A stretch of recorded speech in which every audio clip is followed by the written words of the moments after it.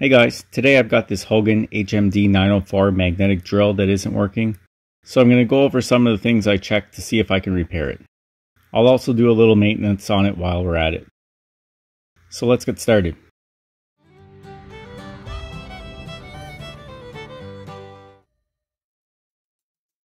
So normally when I'm doing a power tool repair, the first thing I look at is the power cord. And as you can see, this one is in pretty bad shape. For tools with brushes, the easiest way to do this is to pull out the brushes and check for continuity between the plug terminals and the brush holders. I also like this method because you can inspect the brushes at the same time and rule those out as the cause of the malfunction. Next, I remove the 4 screws on the front to remove the control board. Now, one of the most common issues I come across with these drills is the upper power cord from the base to the drill motor gets damaged. These drills are heavy and the cord is exposed to being pulled or bumped while being moved around. So I'm actually going to test this wire first.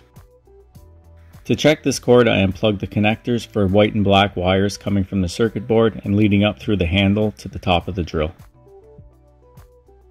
With my multimeter set to resistance, I look for continuity between the terminal and the brush holders.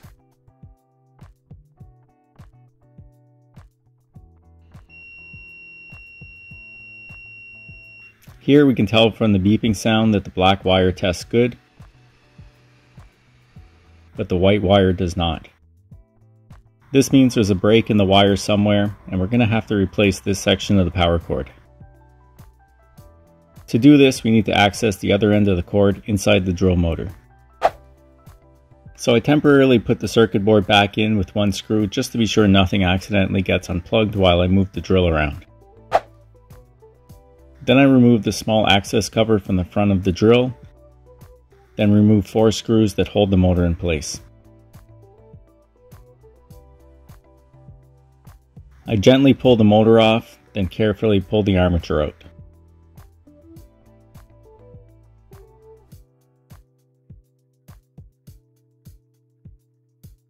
Next, I remove the 2 screws that hold the stator in and remove the fan shroud. Before removing the stator, I loosen the strain relief to free up the power cord, then I can slowly work the stator out of the motor casing.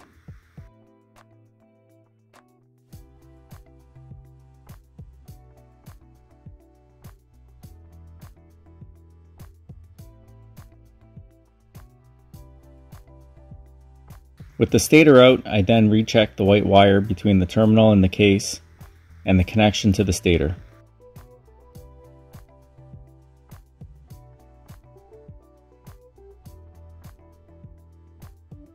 With it still testing bad, I cut the connectors off the stator and pull out the old power cord.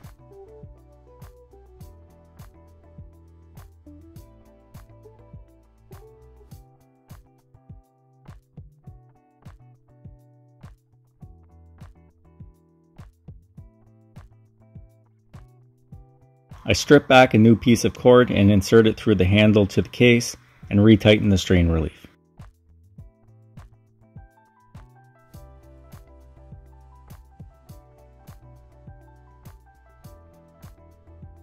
I then need to pass the other end of the cord through the small hole and reconnect it to the stator by trimming and stripping the ends of the leads and splicing the wires using new insulated connectors.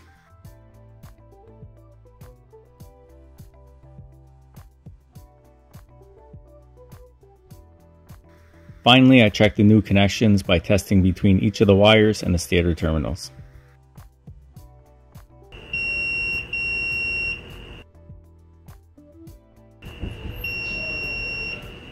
With that testing good, I put the stator back into the casing along with the fan shroud, then I put the armature back in.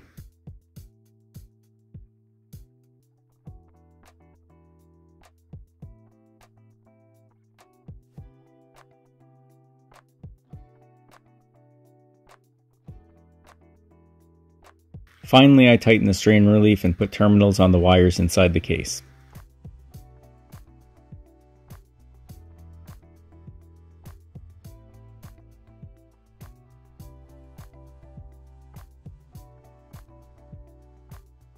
With one last continuity test between the terminals and the brush holders, the cord replacement is complete. Now before I put the drill motor back on, it's a good time to pop off the gearbox cover and inspect the gears and grease. I use my screwdriver to move some of the built up grease from the edges of the case and spread it back onto the gears. With the gearbox cover replaced, I put the motor back on and bolt it down.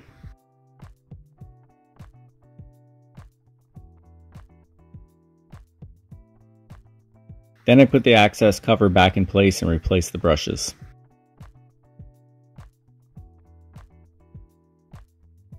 Now to replace the main power cord, I'm going to start by removing the ground wire from the frame. Then I undo the strain relief from the front of the switch panel.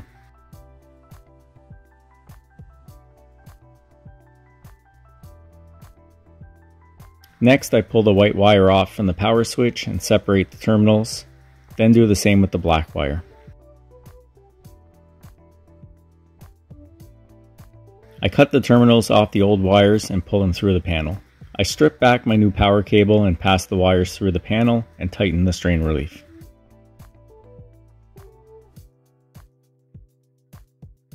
Next, I put terminals on the wires and connect them to the pairing terminals before connecting the pairs back to the power switch.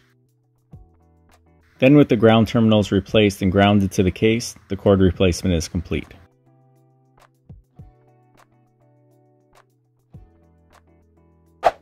Now before I put the circuit board back in, we're going to look at a few items I like to check if we are having issues with one of these drills.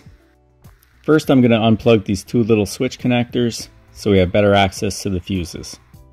There are two of them here which I'm going to pull out and test with our multimeter.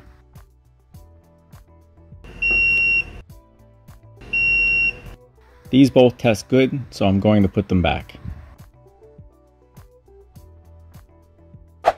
Next, I'm going to test the start and stop switches by unplugging those two connectors next to the fuses again, inserting my probes, and testing the switch.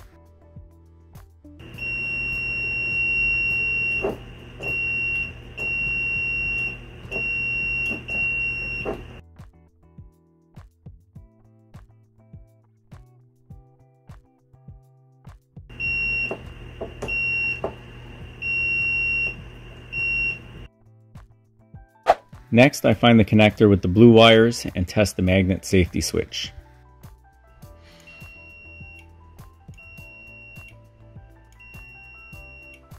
And we can see that is working fine.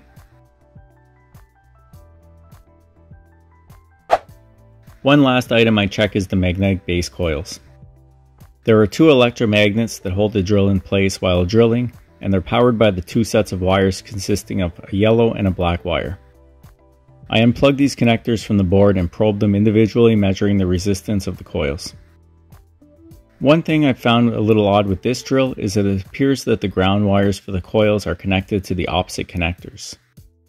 This has no effect on the performance of the magnets, but it does make it a little bit trickier to test. I connect one of my leads to a yellow wire on one connector and the other to a black wire on the other connector, then check the opposite ones. We see here I'm getting a reading of about 107 ohms on each magnet, which looks to be in the correct range. With all the electrical checks done, I tuck the wires and circuit board back in and screw the panel in place.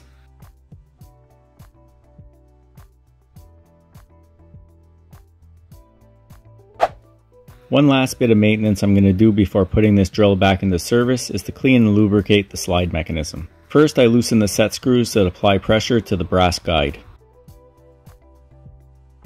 Then I remove the lower bracket bolts. Then the top limiting block. And lift the drill off the stand. Then I clean the back of the track and the brass guides and the slider and gear on the motor. Then the gears get some grease.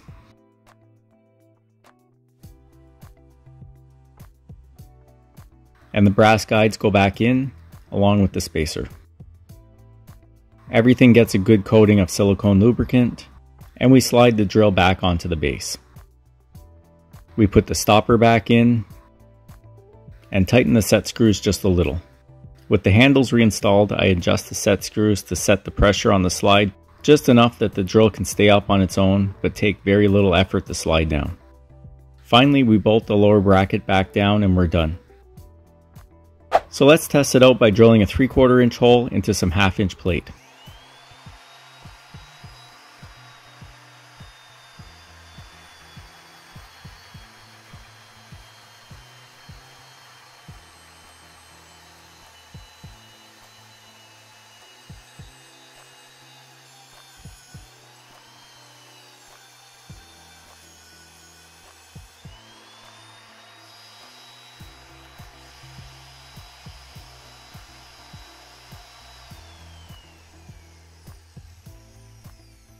Well, that's going to be it for this video. If you enjoyed it or found it helpful, please give it a thumbs up. Don't forget to subscribe, and I'll see you in the next one.